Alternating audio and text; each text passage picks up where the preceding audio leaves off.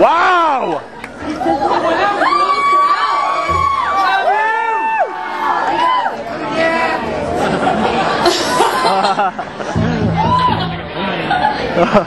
That's funny, you're the best person who's ever said that. And I wasn't being sarcastic. That was a form of humour. I wasn't, because that is true. That was funny. That was a good one. Other people should say that. That's hilarious. I don't know. Have you ever been to a gig where people have done this song twice? Yeah. Oh, yeah.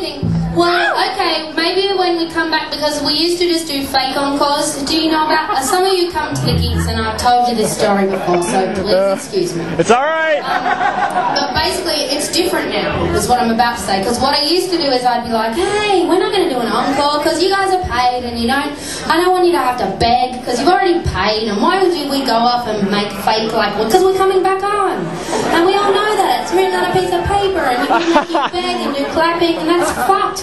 That's not fair. That's real. That's true. But then, because it's different now. Because then my management, who are the bosses of me, said it's really anticlimactic, and like people like to clap.